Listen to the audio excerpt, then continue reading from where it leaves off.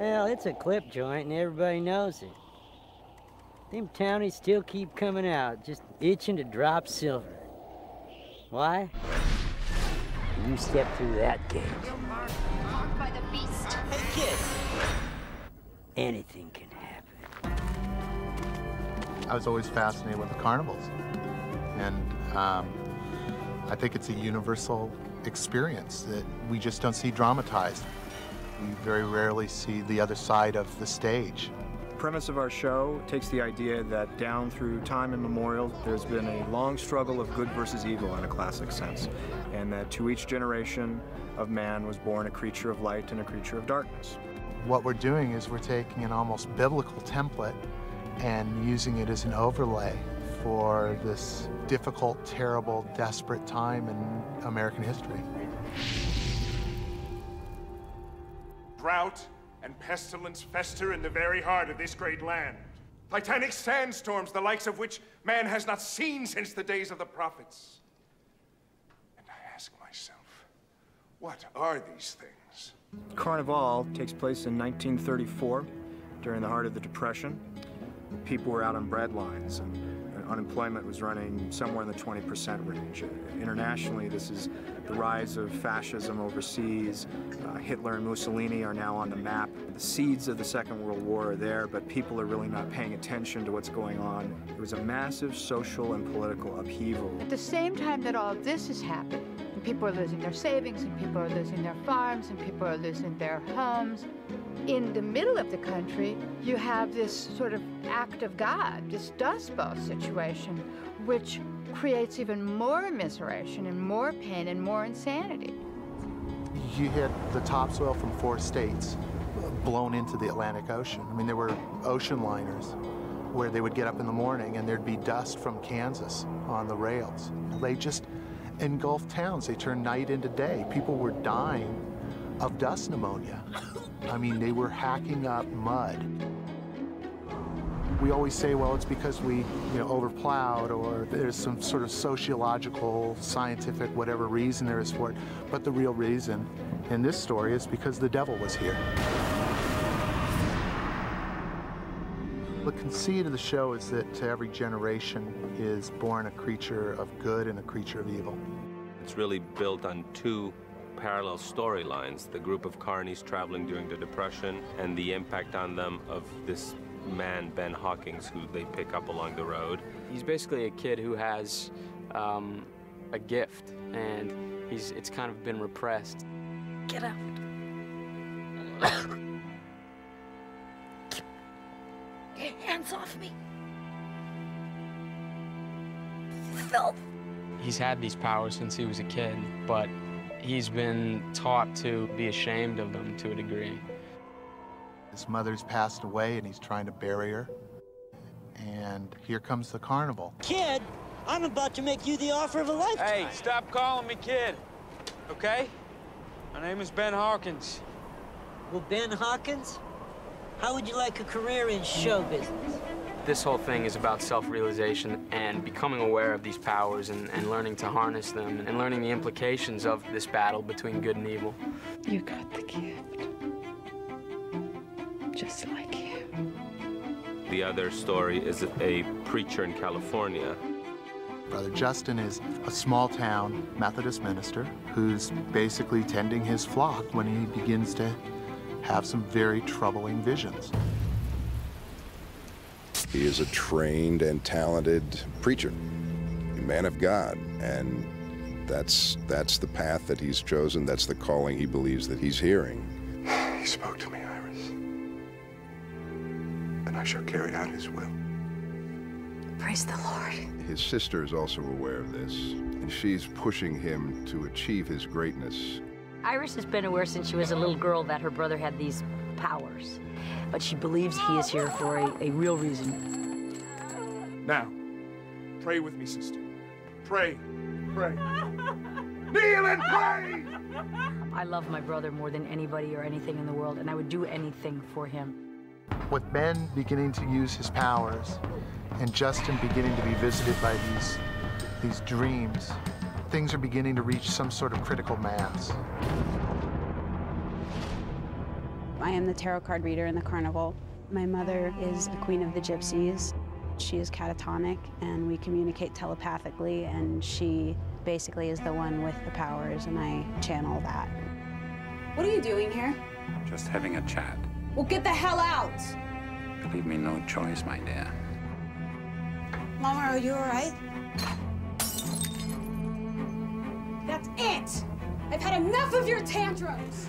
Well, Professor Lodes is a man of many lives. He is the blind mentalist. Whenever Lodes approaches a situation or a person, he can see pretty much what the future of that situation is. He's dangerous, Samson. Oh, hell. He's a rube. Samson is surrounded by characters of extraordinary perceptions and abilities. Ladies and gentlemen, witness amazing human oddities. The Siamese sisters, the amazing reptilian. And boys, hold on to your eyeballs inside this tent and get a load of the cooch. Hoochie Coochie Dancer is a, what at that time would be like a stripper. Stripper. But it's really, we do a lot of posing. At that time, I don't think that a lot of husbands even saw what their wives looked like naked. But during the Depression, I think it's a good way to make a living. A lot of people that, if it not for the carnival, they may have found no place in this world at all. Hey, watch it! Freaks were sort of the celebrities of the time, and it had more money than most people during the Depression because people paid to come and see them. I'm not a freak. No, I'm just a beautiful woman with a hormone problem. She's got pubic hairs on her chin. That's the problem. Everybody has a really good attraction in this show, but I think we're the main one. Carnival consists of all these freaky sideshow characters, and we're just trying to get by during the Depression. Don't y'all have a regular, like circuit? Yeah. Used to. Now it's just town by town. Since when? Since you showed up.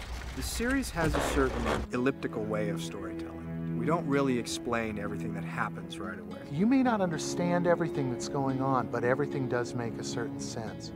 And you're never going to feel cheated.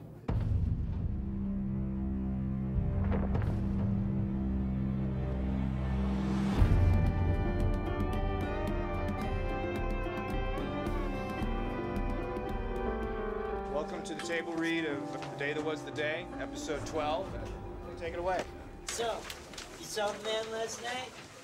I didn't see him. Talk to him, though. What'd he say? Told me how I can help someone. I don't know what you gotta do. I don't rightly care. But I do know kind of games management plays, and he don't care much for people. Cut. Excellent. I think I can say without fear of contradiction, this may be the largest and most complicated show in television. The scale of this show is larger than many of the features I've worked on. Just the carnival alone takes 4 or 5 days just to strike and to move and to reset up. These are all the drawings that we have produced for the show. We have drawers full of them. We're averaging about 10 new sets an episode. Every episode, there's a new town that they're visiting, and there's a new gas station and a new cafe and a new everything, so it just seems to go on and on and on. We're in the set for one of our main characters, whose brother Justin. Anything with the 30s is still getting harder and harder to find. We find some of our things from researching old Sears and Roebuck's catalogs. $49.85 for the sofa and chair. The production design is absolutely key. Dan Bishop is doing an amazing job at building these sets and creating the look. He and I talk about color palette, tone, how dirty things should be. Dirt's a big part of this set. It's a really stark period. You don't really see that in America very often in any historical context. We really tried to convey that through the clothing as much as possible. Everybody's filthy and ragged. Here's the kind of really beautiful gowns, and there's a lot of these. And once you add about 4 pounds of dirt and shred it up a little bit more, it's ready for camera on this show. There's a lot of glamour. Some days we'll have 150 extras, all of which have to be made up, haircuts period, wardrobe period. We calculated that we will probably, by the end of the season, have costumed close to 5,000 people. Let's move the pump over this way. The initial challenge, apart from the ambition physically of reproducing a period carnival that travels from place to place, was weaving into it the supernatural elements of the story. It has a lot of magic. It was always, our impression that it would be much better to integrate the magic very naturally. We're doing a wide range of visual effects. We're doing everything from natural effects such as rain and snow and computer-generated plants to a CG fetus to a ton of matte paintings and changing backgrounds. The whole thing is shot in the Los Angeles area, and we had California mountains in our background. We had the task of actually modifying the environment and digitally removing mountains. Throughout the series, we're constantly blowing smoke and dust through the scenes. We used tubes to give a constant sense of dry, dusty environment. When the big storm hits, we were able to create a dust cloud that covered about 30 to 50 feet across on the stage. But using our background photography, we're able to line up the perspectives and the cameras, so we're able to mix those two very carefully and actually create the impression of a dust storm that's hundreds and hundreds of feet high and miles across. The kind of magic that we're going to see on this show is so subtle. It's the kind of magic that you're going to go, did that happen? Is that a trick? And that's the game we're going to play. It's a carnival. Things are never what they seem. Want to tell me what's going on here? Things are changing, not for the better. There's certainly nothing like it on television. I don't know that there ever has been. Remember what you've done here. Remember what you did before your faces were on billboards, on bus stops, and People magazine, and The Inquirer. Be proud of it. I think people will be very engaged by it, but it's something they're going to have to watch, and maybe watch twice. The people in these towns, they're asleep. We wake them